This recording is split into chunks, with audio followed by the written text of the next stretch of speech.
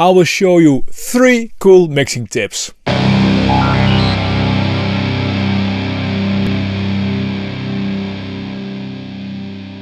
Hi, I'm Marlon and this is the White Noise Studio. For this video I will use the song Pusherman by Dragneck as an example. I did a full recording, mixing and mastering breakdown of this song and you can find the video here. Before we start, please subscribe to this channel and hit that notification bell so you know when there's a new video online on this channel, a channel to help you out in recording, mixing and mastering. Okay, here are the 3 tips. Tip 1. If drums are not sitting right in a mix, consider tuning them. Even by tuning half a semitone can make a drum sit right in the mix. A quick example. Here are the drums of the song Pusherman by Dragneck. The floor tone was originally like this. It doesn't sit quite right, and if you tune it up by half a semitone,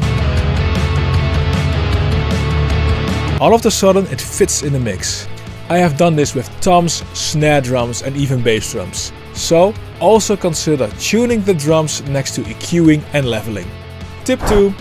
Don't be afraid to render or commit a mix decision you make, because then you can focus on the rest of the mix instead of a small detail.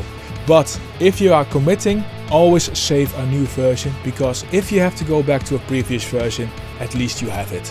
Tip 3. Try adding distortion or saturation on the bass instead of EQ. The added harmonics will bring out the bass better. Do this when EQ doesn't work. Here's the bass guitar of Pusherman with distortion and on and off in the mix.